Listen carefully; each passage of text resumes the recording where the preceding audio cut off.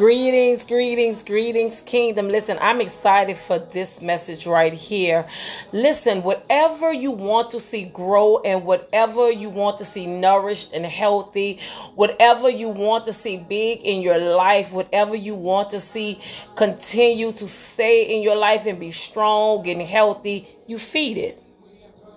You feed it. You love your children. You want your children to grow healthy and strong and with wisdom and knowledge and inspired. So you feed them, right? So God said, why are you starving your spirit?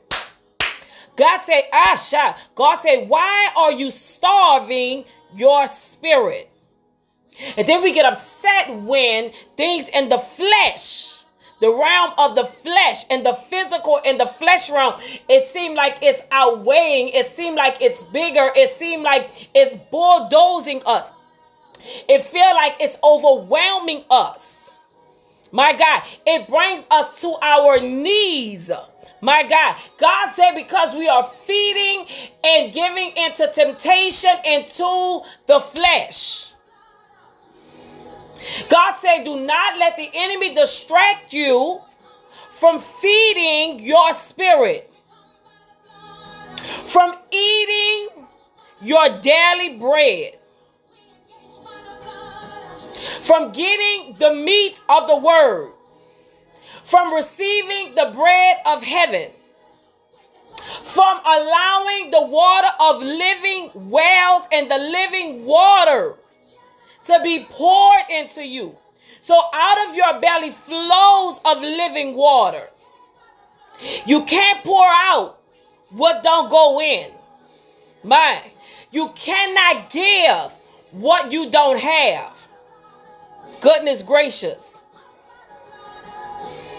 You have to strengthen what you want to run on and see what the end gonna be. You take your child by the hand and you say one step, one step. You put them in the walkers. You let them fall a couple of times. You pick them back up. But you make sure you strengthen their loins because you are expecting with your eyes what you've been pouring into. You can't wait to see them take off and run.